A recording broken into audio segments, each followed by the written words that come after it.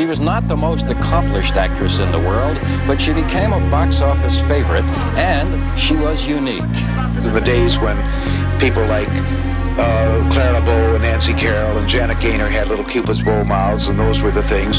Joan had a generous mouth, so she intensified it, made it bigger, and made that stylish. And when people had pretty little eyes with little pencil line eyebrows, Joan had big eyes, and she made them bigger, and she let her own eyebrows grow. She's probably responsible for natural eyebrows. She had square shoulders, so instead of trying to hide them, she intensified them and made that big shoulder look a style.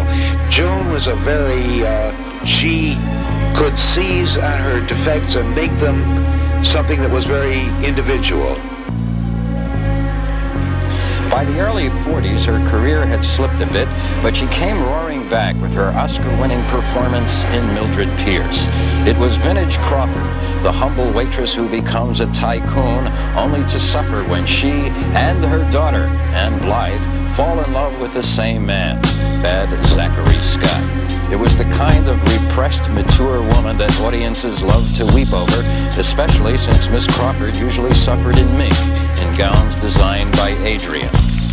Joan Crawford married 4 times, first to Douglas Fairbanks Jr. here, then to actors Francho Tone and Philip Terry, and Pepsi-Cola board chairman Alfred Steele, who died in 1959. She had 4 adopted children. Over the last year, she rarely left her apartment on East 69th Street, where a maid found her body this morning. Movie star Joan Crawford, dead of an apparent heart attack at the age of 73. This is Stuart Clark.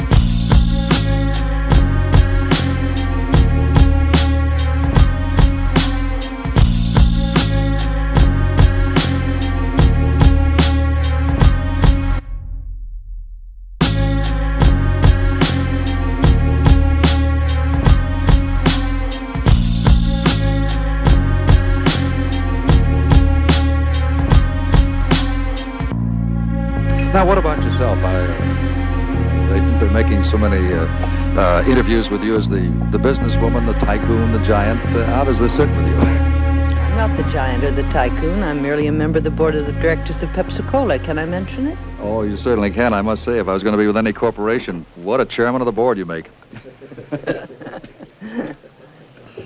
It's very interesting and a great deal of fun. As a matter of fact, working in pictures has taught me so much about other industries, and it was so easy for me to learn.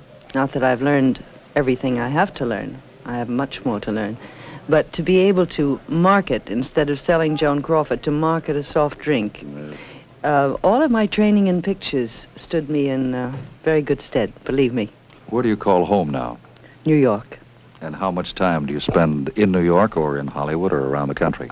Well, I only come here when I have a job to do, either television or presentations or a film. I'm usually traveling all over the world for Pepsi. I've been as far as Leopoldville in Africa and Beirut. And do you miss California?